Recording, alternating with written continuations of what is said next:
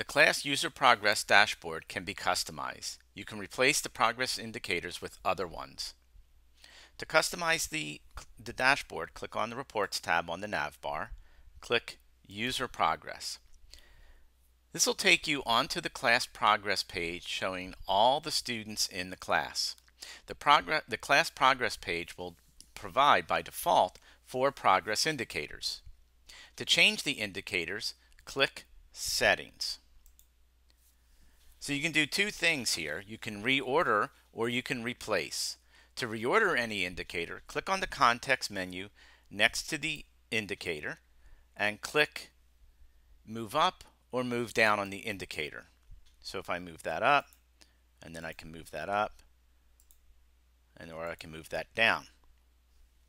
To replace an indicator, so for example, I don't use objectives, click on the context menu next to the name of the progress indicator and click Replace. A Select Progress Indicator window will appear. Now you only have a few choices here, but if I want to see discussion participation, for example, I'm going to click on the name of that indicator to select it. That indicator will now be replaced with the one selected, and go ahead and click Save and Close. So now you'll have the indicators in the order that you want and the indicators that you wish to look at very quickly.